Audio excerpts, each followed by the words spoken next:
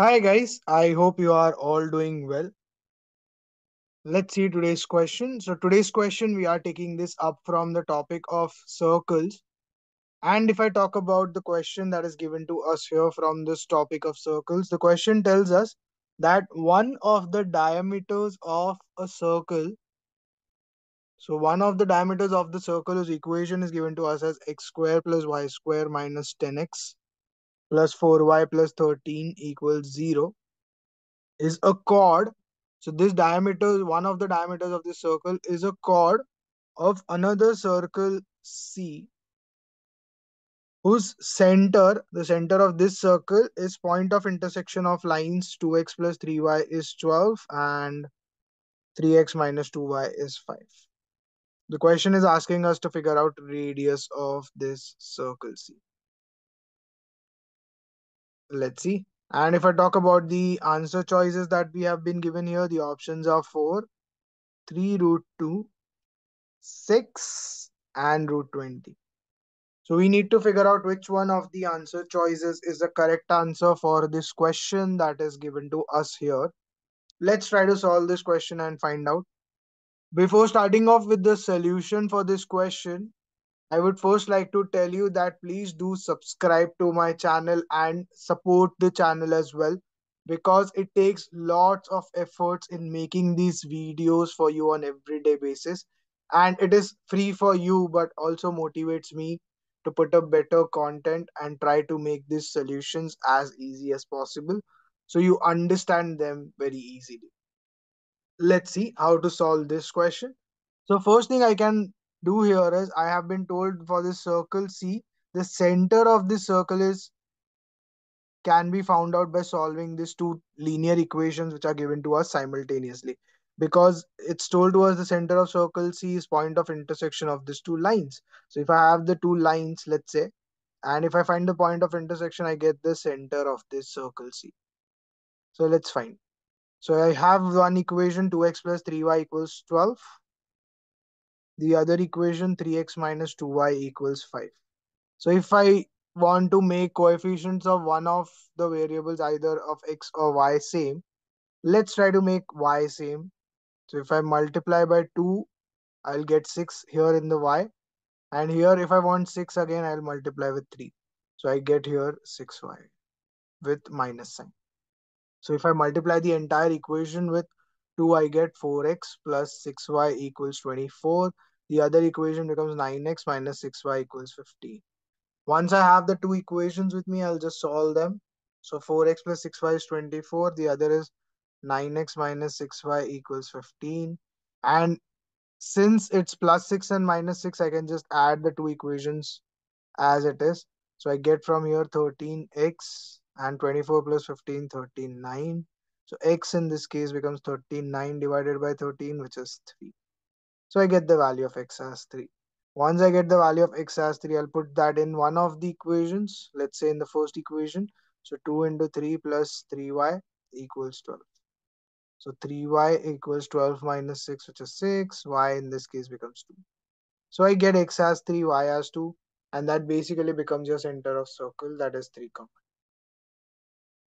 Now once I have the center of this circle C, for which they have asked us to find the radius as well.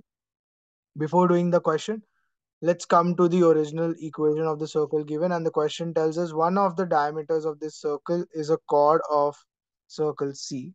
So first let's find the center of this circle as well. So the equation given to us is x square plus y square minus 10x plus 4y plus 13 equals 0. So if I compare this with my general equation of the circle, x square plus y square minus 2hx minus 2ky plus c is equal to 0. I get from here, after comparison, minus 2h is minus 10. That gives me h is 5. And if I compare this to, I know minus 2k is 4. So from here I get k is minus 2. And we know center of the circle is given by the coordinates h comma k. So that's 5 comma minus 2. And once I get this, I can also find the radius of this circle, which is given to us. So radius of this circle given to us is square root of h square plus k square minus c. So from here I get square root of h square is 5 square, k is minus 2 square, and minus c in this case if I compare it's 13. So I get from here 25 plus 4 minus 13. That gives me 29 minus 13, which is 16, and square root of 16 is 4. So I get the radius of the given circle as 4. Now once I get that, I have gotten the center of the circle also, I have gotten the radius of the circle also. And the question tells me for this given circle whose center is 5 comma minus 2, one of the diameters of this circle is also a chord to the other circle. So basically if I draw this, let's say this is the diameter, let's say for the circle. So if this is the diameter of the circle, and it's telling you this diameter is also a chord to another circle. So if I draw another circle, let's say like this.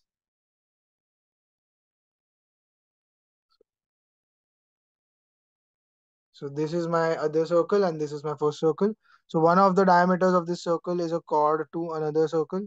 Then the question also further tells us whose center.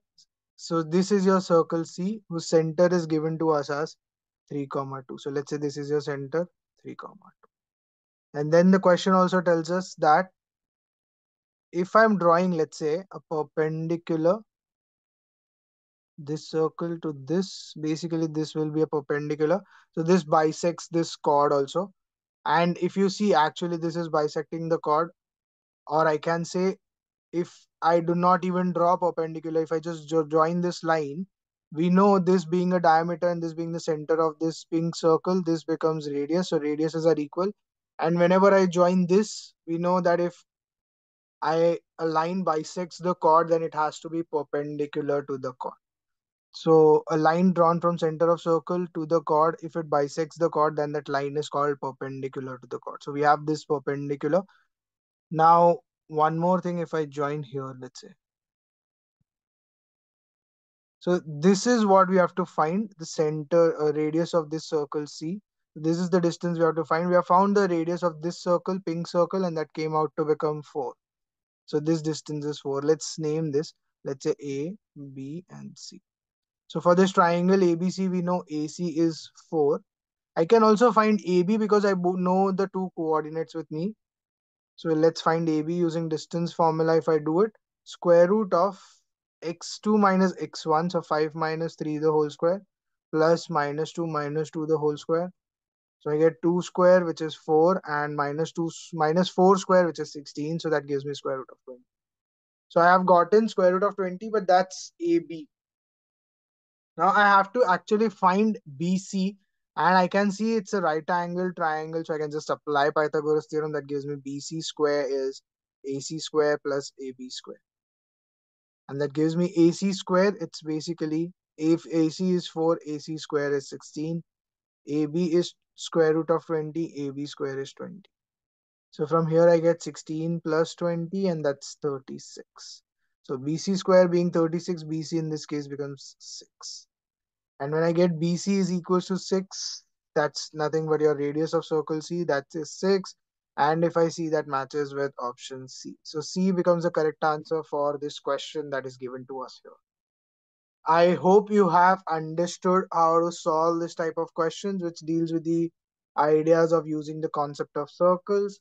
So we were given a general equation of circle. We compared and found the center and radius of this circle. For this, we also found the center of this circle C by solving the two linear equations simultaneously. Once we got that, we just found the distance between these two coordinates and applied Pythagoras theorem to get the radius of circle C. And that becomes 6. That matches with option C. So C becomes the correct answer for the question that is given to us here. I hope you have understood how to solve this type of questions. I'll see you again tomorrow with some other question from some other topic, and we are going to continue our series of questions on JEE mains. So stay tuned for more videos to roll out. Also, if you're enjoying these videos that we are doing on everyday basis, please do like the videos as well and do subscribe to my channel. And share this channel with your friends also who are involved in the preparation of questions on JEE, so they can also take the benefit from these questions which we are solving on everyday basis. Thank you.